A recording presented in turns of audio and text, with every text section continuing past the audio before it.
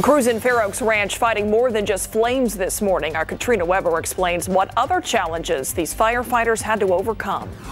The Supreme Court is wrapping up its first all-virtual term with a major ruling on voting rights. This noon, we have details on the decision. Live from KSAT 12, the news at noon starts right now.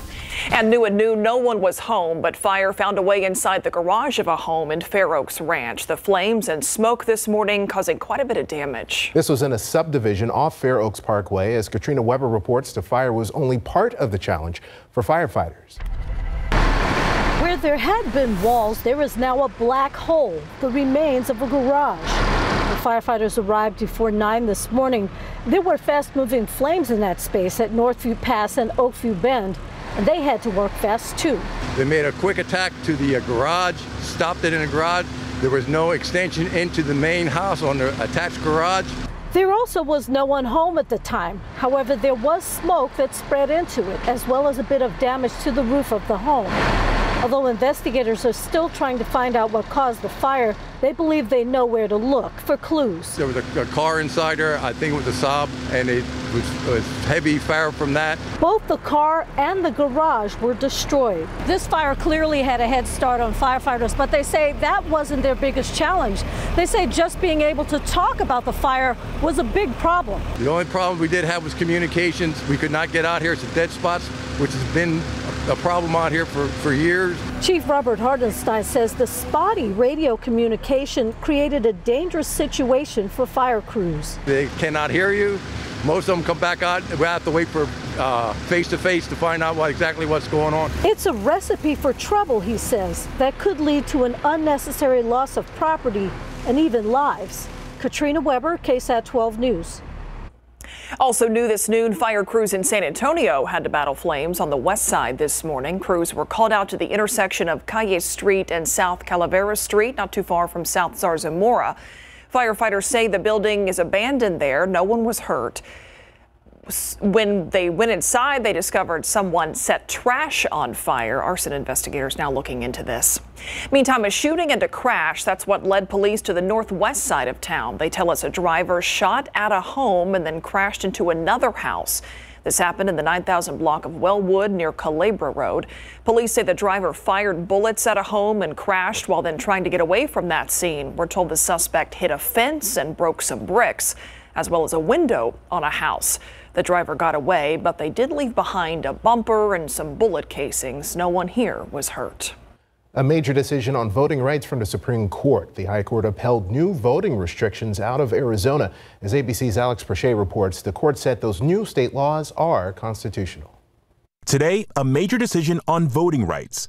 The Supreme Court ruling 6-3 to uphold Arizona's new voting rights restrictions. These measures are designed to provide order and secure the elections and provide confidence in the results. The case stems from two state laws out of Arizona. Republicans there are trying to limit how ballots are cast. One measure requires election officials to throw out votes in the wrong precinct.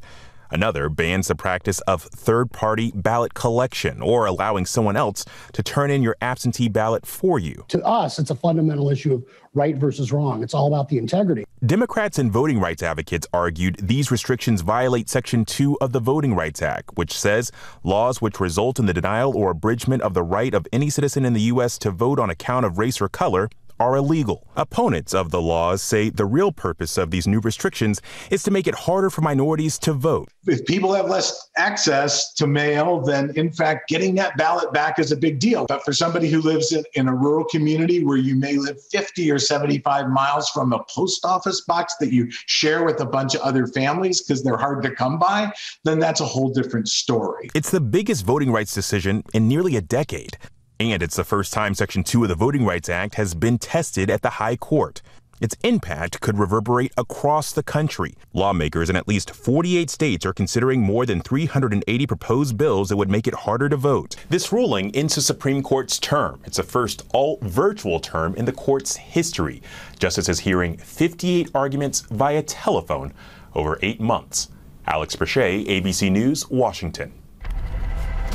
Let's take a look outside with live cam this afternoon. Plenty of clouds out there. Still something we've seen a lot this week. But Katie Blake, are we going to see some rain from these clouds today? Today and into tomorrow, we're going to see our rain chances drop down a bit. Not going to be as high as what we've seen previously this week, but just because rain chances drop off, that doesn't mean our temperatures are going to shoot back up. It'll still be warm out there, but we're not looking at big time summertime heat over the next couple of days because we're still going to keep these clouds around and they help to kind of limit our temperatures just a little bit. Here's what's going on at the airport currently.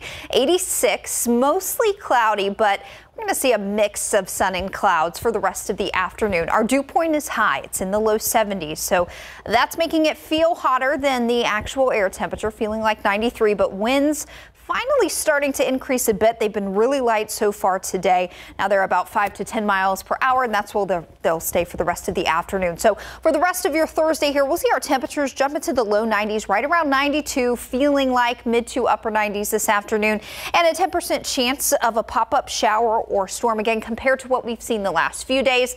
Coverage of rain this afternoon not going to be quite as high, but that will be changing as we get into the holiday weekend. Elsewhere across South Central Texas, 87 in Beeville, also 87 in Del Rio. We've got a nice mix of sunshine and clouds out there. Again, that'll continue for the rest of the day. We are starting to see a few showers pop up down a little bit closer to the Gulf Coast at this time, closer to places like Beeville, just south of Beeville there, and a little bit closer to San Antonio, mainly in Atascosa County, south of Pleasanton. A few little showers trying to get going there. So again, a lull in rain chances today and tomorrow, but those thunder showers pick back up as we head into the upcoming holiday weekend.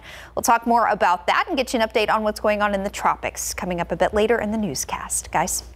Thank you very much, Katie. This noon, San Antonio police are working on a couple of open cases and they need your help to solve them. First, police are looking for a driver who they say hit a man and then left him for dead on a northwest side street.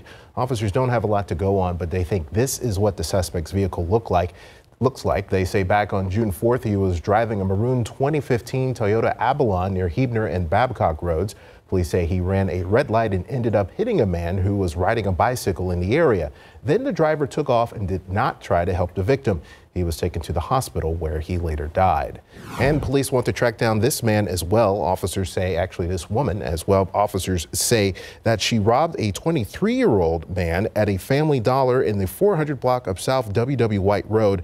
Then she ran off. If you have information on either of these cases, call Crime Stoppers at 210-224-STOP. You could be eligible for a cash reward if you provide information that leads to an arrest. And still ahead, it's a popular spot for Texans looking to get away, and this 4th of July weekend will be no different in Port Aransas. How the city is preparing for weekend crowds. But if you're staying a little closer to home, we have a look at some of the big fireworks shows you can enjoy. That's coming up later in the show. Rescue operations here in Surfside halted. I'm Morgan Norwood, and I'll explain why coming up.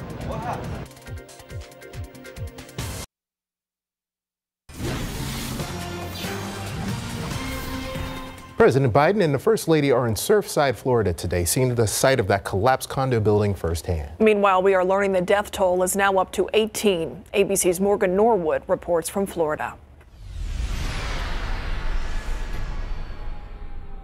Exactly 1 week after the deadly collapse in Surfside, President Joe Biden and the First Lady arriving in Florida, meeting first with local leaders and thanking the rescuers for their round-the-clock operation. The president's visit comes as the death toll climbs, more bodies pulled from the rubble. It is also with great sorrow, real pain, that I have to share with you that 2 of these were children, aged 4 and 10.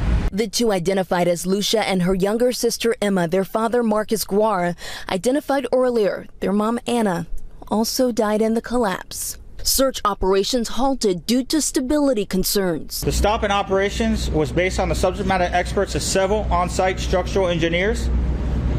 Concern assessments included 6 to 12 inches of movement in a large column hanging from the structure that could fall and cause damage to the support columns in the subterranean garage area. This video shot by Adriana Sarmiento just 7 minutes before the collapse, capturing water gushing into the garage below the building, as well as debris on the ground. Weight builds up as you come down the tower. So those columns on the first floor are essentially supporting the entire tower. And this haunting voicemail recorded the moment Raisa Rodriguez saw the crumbled building. My God! Oh my God! Yanni! The whole entire building is gone. Engineers are now working with officials to determine when that search can pick back up again. So far, no timeline on when that can resume. Meanwhile, another painstaking turn in this difficult search. Morgan Norwood, ABC News, Miami Beach, Florida. Let's take another look outside with live cam. It is July 1st, and it is not feeling like it in South Texas, and I am totally okay with that. You know, this view could easily just be full sunshine, and we could be really starting to turn up the heat this time of year. But I don't have to tell you this, with these showers that have been around this week, even into last weekend, I'm really liking this weather. I went home yesterday afternoon and I didn't immediately break into a sweat. So nice change of pace here, yes, as we head into July. 86 now at the airport, starting to pull in a bit of a breeze. Winds have been pretty light so far today. So coming up, we'll talk about a dip in rain chances today and tomorrow. Rain chances do pick up again as we get into the 4th of July weekend. And we've got a new tropical storm out in the Atlantic Basin. We'll take a look at Elsa coming up next.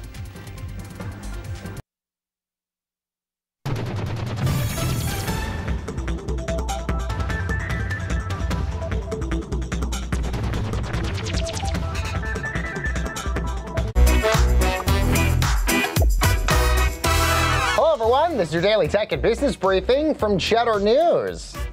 Virgin Orbit is committing to doubling their launch rate in 2022. CEO Dan Hart saying the company focused on ramping up and expanding their operations globally. This after a successful satellite launch on Wednesday. The company sent a 70-foot rocket that deployed 7 satellites into orbit, including ones for the U.S. Defense Department and the Royal Netherlands Air Force. Meanwhile, Instagram is going to begin testing changes to make their app look a little bit more like TikTok. Facebook's head of Instagram, Adam Mosseri, saying that the app plans to start showing users full-screen recommended videos in their feeds. Mosseri specified that TikTok and YouTube are reasons for the changes and cites them as serious competitors. Users will begin seeing changes on the app over the coming months.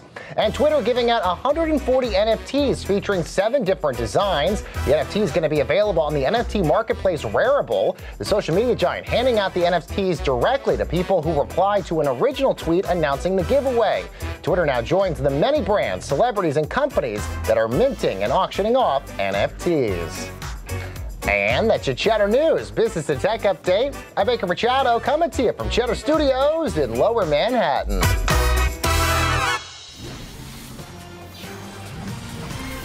All right, a lot of people looking forward to the holiday weekend. I'm guessing some people may be getting that weekend started a little bit early to take advantage. I think there's some of that. I think there's some of that happening. Today feels like a Friday, but it's not. But it's not. No, you know, not quite yet. I've been one day ahead all week. Yeah, it's I'll blame the 4th. And do we know even what time of year it is? I walked outside yesterday afternoon and I'm like, what is going on? There were clouds around.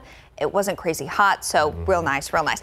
Before we get into our holiday weekend forecast, I want to take a look at what's going on out in the tropics. We had a new tropical storm develop late last night, very early this morning. You're going to hear a lot about this one. This is Tropical Storm Elsa, the earliest E-named storm on record. So this is early into hurricane season here. Elsa still out in the open Atlantic, but it is making a beeline off to the west at about 25 miles per hour. Through the weekend, Saturday morning, it's into the central Caribbean, south of the Dominican Republic, and then a northeasterly turn is expected Sunday into Monday next week, bringing some rain to Cuba as a tropical storm by early on Monday. And then the tail end of the forecast cone here, 5 days out, does bring Elsa into a portion, or the tail end of the forecast cone, I should say, into South Florida. They are in the cone here. But keep in mind the center of circulation of Elsa 5 days out could be anywhere here from the east coast of Florida all the way out into the central Gulf. That's what this cone represents. So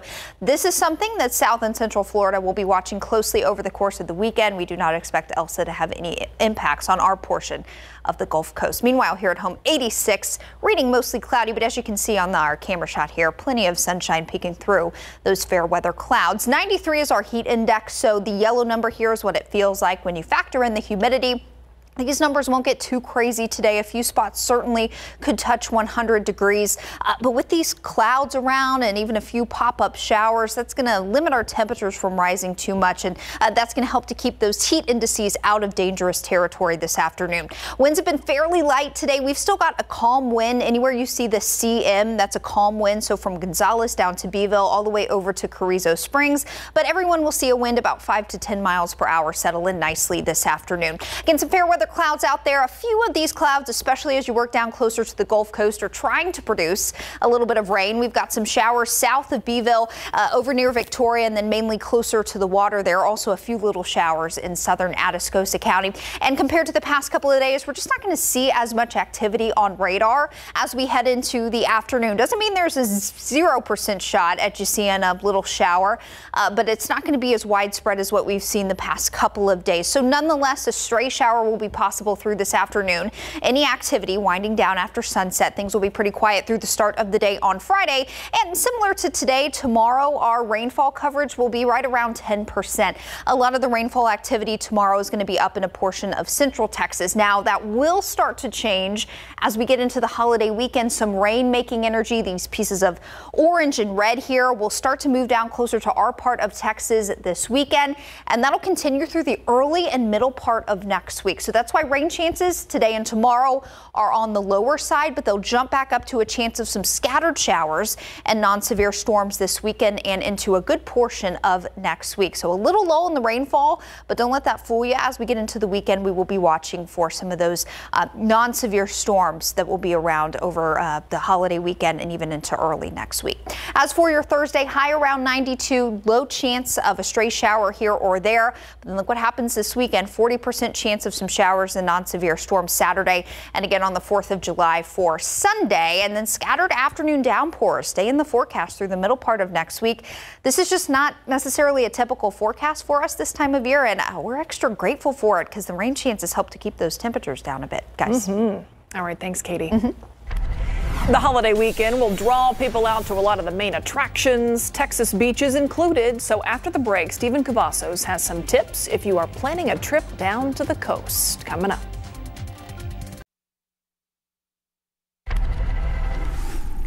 Summer is in full swing, and the city of Port Aransas is ready to see a wave of people heading to the beach this 4th of July weekend. Business has been booming, and local leaders there hope to see that trend continue. Stephen Cavazos shows us how the seaside community is preparing for its busiest time of the year. Crowds are set to make their way down to the coast for some fun in the sun. For Port Aransas, the upcoming 4th of July weekend is expected to be jam-packed. The celebration begins really now. Today, a lot of folks are coming into Port A. They'll be coming in all through the weekend. Brett Stawar is the CEO and president of the Port Aransas Tourism Bureau and Chamber of Commerce. He tells us this past Memorial Day was record-setting when it came to the number of tourists. And when it comes to this holiday weekend, we anticipate July 4th.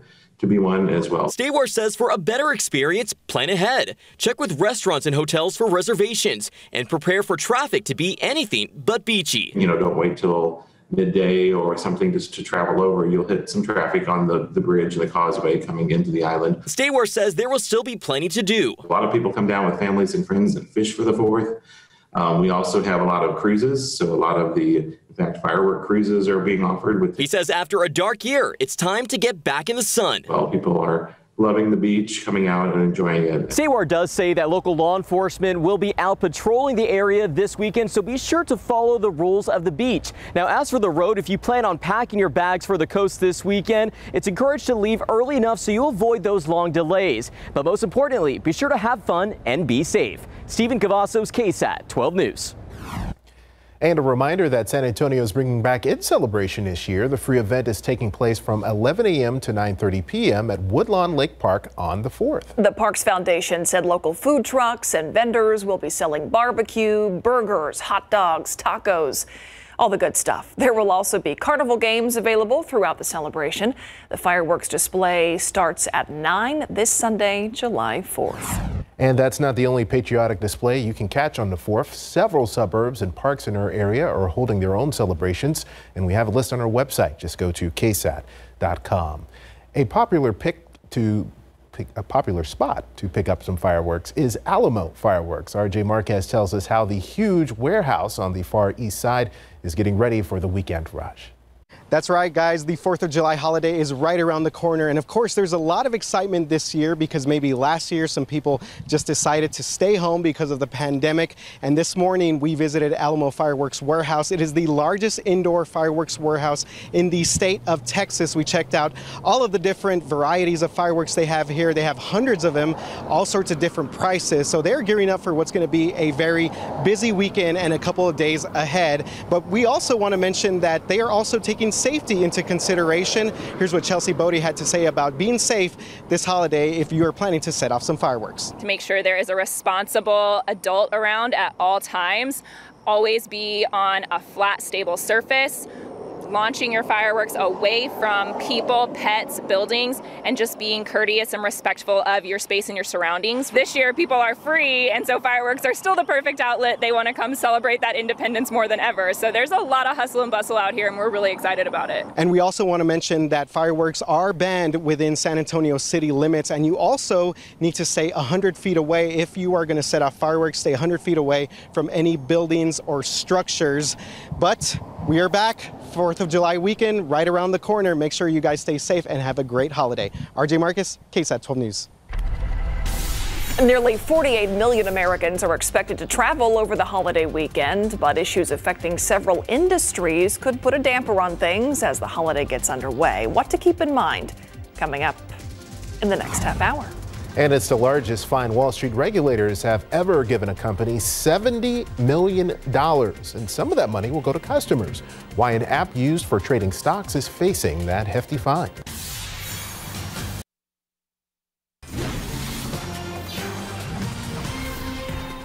Bill Cosby is a free man. The 83-year-old comedian was let out of prison after Pennsylvania's Supreme Court overturned his sexual assault conviction. As Rena Roy reports, the actor spoke to ABC News by phone after his release. A stunning reversal of fortune for Bill Cosby, now spending his first full day as a free man, with Pennsylvania's highest court overturning his sexual assault conviction after an appeal. The 83-year-old comedian speaking to ABC News by phone just hours after his release from prison Wednesday. And nobody had the sense to say, wait 1 second, this doesn't match up with the truth. This is not what I was taught in college. This is not what I was taught at home, etc., etc. Cosby has always maintained his innocence, releasing a statement denying any wrongdoing, thanking fans, supporters, and friends. What we saw today was justice. But his accusers, like Heidi Thomas, are outraged. We know he's guilty. The justices that have made this decision have just enabled a criminal to go without a consequence. Thomas was one of 6 witnesses who testified against Cosby during his 2018 retrial when he was found guilty of drugging and sexually assaulting former Temple University employee Andrea Constand. But Pennsylvania Supreme Court justices reversed that decision Wednesday because of a verbal agreement his attorneys made with a former prosecutor that he would not be criminally charged if he agreed to testify in a 2005 civil lawsuit brought by Constand. The court says Cosby cannot be retried on the same charges. This opinion says nothing about his innocence. There is no judgment from the court here about whether the allegations are true or false, etc. It is only about this question about what the initial prosecutor had promised. Constand releasing a statement calling this decision disappointing, saying it may discourage those who seek justice for sexual assault in the criminal justice system. Others are celebrating Cosby's release, including his former co-star Felicia Rashad, who said a miscarriage of justice has been corrected. In New York, Rena Roy, ABC News. Trump Organization Chief Financial Officer Alan Weisselberg surrendered to authorities ahead of expected charges against him and former President Donald Trump's company. Weisselberg was seen walking into the courthouse in Lower Manhattan this morning with his attorney. New York prosecutors are expected to announce the first criminal indictment in a 2-year investigation into Trump's business practices. Details about the grand jury charges haven't been unsealed yet. They're expected to center around benefits from the real estate company he extended to his family. Those include payments for cars, rent, tuition, and medical bills. Today, the U.S. House of Representatives approved a $715 billion infrastructure bill. The Invest in America Act is focused on improving roads, bridges, transit and rail, and ensuring clean drinking water. House Democrats hope the bill can be used as a framework to start negotiations with the Senate and the White House. President Biden and a bipartisan group of senators reached a deal last week on top-line priorities, but many of the other details are still unclear. This bill does not address how the new legislation would be funded.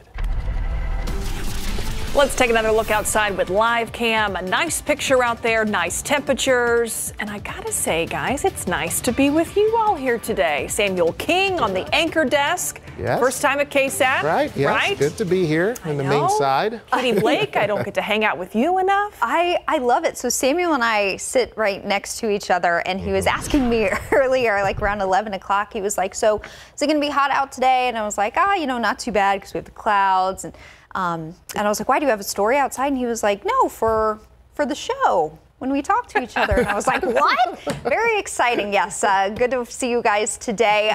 Here is a little bit of good news. If you'll remember yesterday's mold count, it was very high. Today, it has come down into the high category. So we're seeing a little bit of improvement, and with the rain comes higher counts of mold.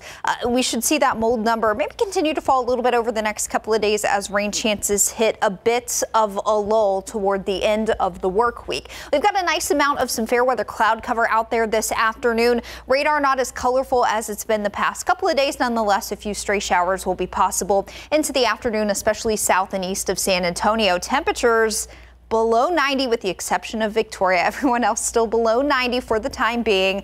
I do expect we'll see highs jump into the low to mid 90s for most of us. A few spots off to the west like Del Rio down to Cotulla may jump into the mid to upper 90s this afternoon. Upper 80s there in the hill country. East southeast winds 5 to 10 miles per hour, and again a 10% chance of a stray afternoon shower today. That will be true Friday as well. But rain chances pick back up as we head into the upcoming holiday weekend. 40% chance of some showers and non-severe thunderstorms both Saturday and into Sunday. If you're under one of these thunder showers, you could pick up a quick 1 to 2 inches of rain. But I want to reiterate, no severe weather as we head into Saturday and then the holiday on Sunday. We'll talk more about this forecast and get you an update on what's going on in the tropics coming up in just a bit. Guys.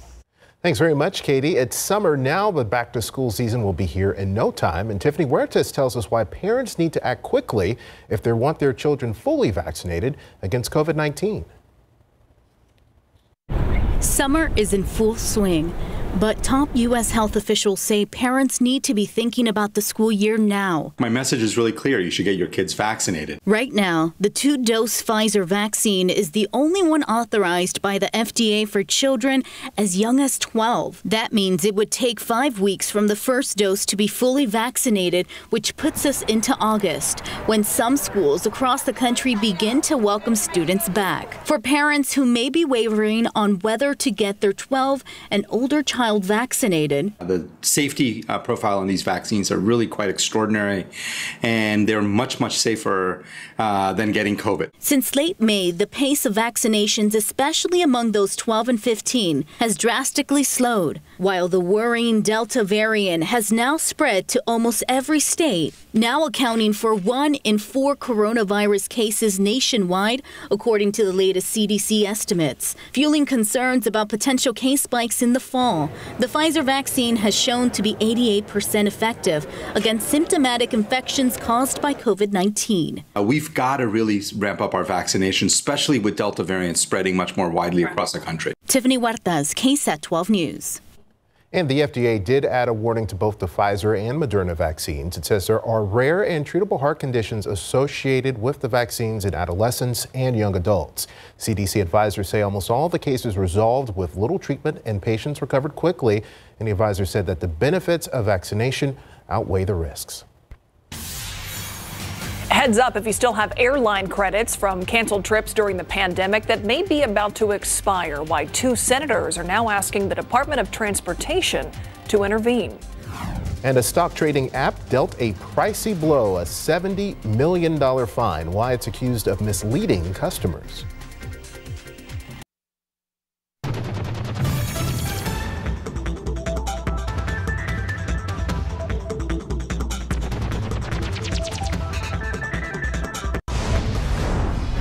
And speaking of stocks, a popular stock trading app is dealing with a $70 million fine, and some of that money will go to customers. Wall Street regulators accuse the Robinhood app of systemic supervisory failures and of misleading customers. The regulators focused on the large-scale system outages in the app back in March of 2020 and its options trading procedures. As part of the fine, Robinhood must pay more than $12.5 million in restitution and interest to thousands of affected customers. Robinhood says it's working on improving the platform's stability, among other issues. Huge backlogs and broken printers, just some of the issues a watchdog group says it discovered at the Internal Revenue Service. According to a report, the IRS still had more than 35 million tax returns to process at the end of this year's filing season. That's a backlog 4 times bigger than at the end of the 2019 filing season.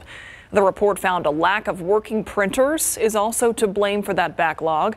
As of March, about 42% of the printers and copiers used for IRS processing were broken. The report is from the Taxpayer Advocate Service, an independent organization within the IRS. The IRS says it's working to address these issues. 2 senators want the U.S. Department of Transportation to look into whether it's fair for airlines to allow credits issued during the pandemic to expire. The request came from Democratic Senators Ed Markey and Richard Blumenthal. Existing rules give airlines a lot of leeway on the issue. They're only required to issue refunds if they cancel flights. When passengers cancel them, they are allowed to issue refunds or credits. And many airlines opt for credits that expire after a certain time. The DOT has received more than 100,000 refund complaints from passengers since the pandemic started. Millions of Americans have trips planned for the holiday weekend. However, 4th of July plans could take a hit because of gas prices, fuel distribution issues, and rental car shortages. David Sears has the outlook on travel this weekend. Congested roads, crowded airports. Americans have had pent-up demand. They are ready to get out, and they are traveling in high numbers. AAA expects nearly 48 million Americans to travel this holiday, most trips by car. And those prices at the pump just keep going up. A gallon of regular, the highest we've seen in nearly 7 years, with no relief in sight. Crude oil continues to increase, and with that accounting for more than 50% of the price at the pump, as it goes up, so does the price you pay. And AAA says there could be some gas outages across the country. It's not a supply issue, rather a delay in gas deliveries. Thanks to a shortage of fuel truck drivers, AAA isn't seeing or expecting market-wide gas outages, though. But the good news is it's being refueled within 12 to 48 hours, and it's happening sporadically across the country. If you're having trouble getting a rental car or finding they're more expensive, there's a reason for that. A chip shortage that affected the automotive industry caused a lack of production and tighter inventory, which trickled over to the rental car industry as well. It is really in your best interest to plan and make reservations for everything at once. So flights, hotels, car rentals, tickets to any major events and attractions you want to go to. David Sears, KSAT 12 News. Even still, the beach looks nice. Right? It still looks like a good place to be. And a lot of people taking off maybe a little early. Hopefully they're going to stick with us here for our newscast. But Katie Blake, if people are heading out, how's the weather looking this afternoon and the weekend? It is going to, it's still going to be warm out there for sure. But the rain chances here locally are going to hit a bit of a lull over the next couple of days before they pick back up Saturday and then into the 4th of July on Sunday. And we'll talk more about our San Antonio forecast coming up. But I want to get you a look at what you can expect down on our Texas Gulf Coast beaches, Port A, Corpus Christi area. We're looking at low 90s Saturday, upper 80s on Sunday. Rain chances will jump up a touchdown closer to the coast on Sunday. Thankfully, both days, rip current risk is low. A couple weekends ago, it was high, but rip current risk heading into this holiday weekend is low. So some good news there. More on our local forecast for the 4th of July coming up shortly.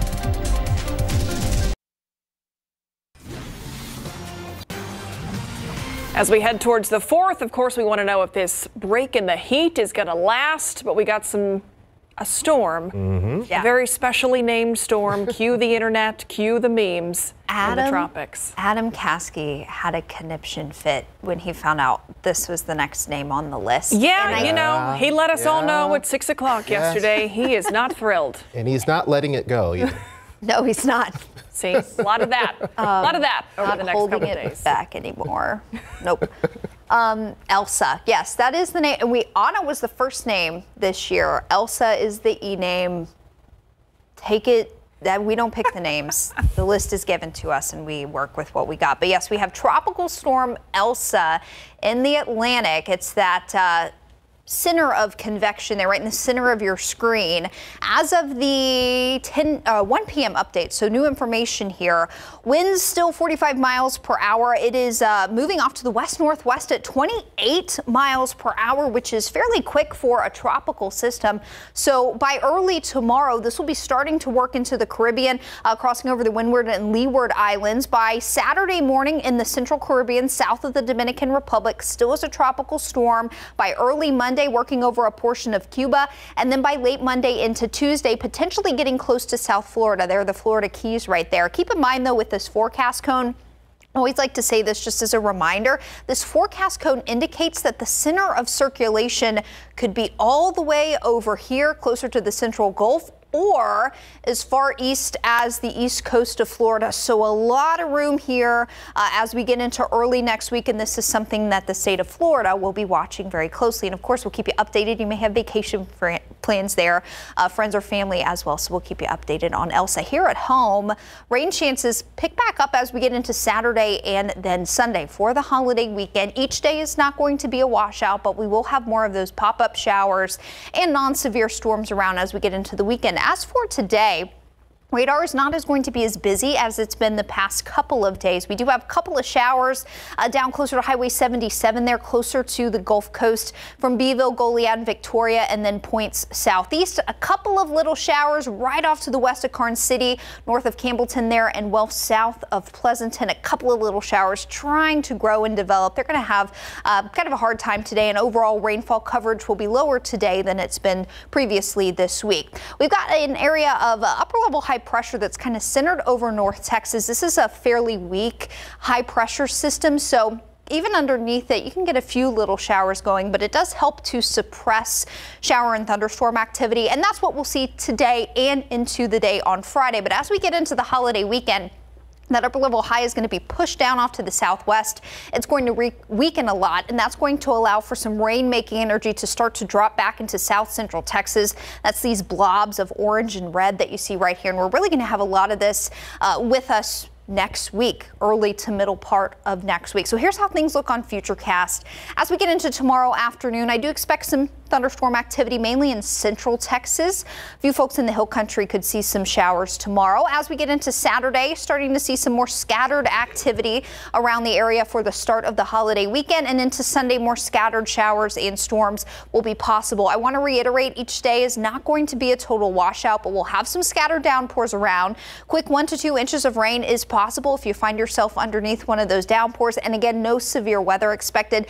Just like earlier in the week, you may certainly see some flashes of lightning or hear some rumbles of thunder, but we don't anticipate any organized thunderstorms, and so that cuts down on our concern for some severe weather. So you will want to keep an eye to the sky. If you've got outdoor plans this weekend, you hear some thunder, take things inside just to keep everyone safe.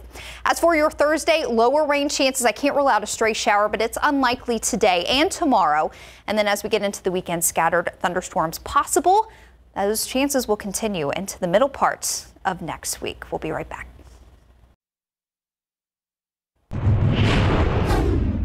Well, the advice that former Spur got from Let me start that over. Well, the advice Coach Pop gave to former Spur Monty Williams about handling playoff pressure is paying off.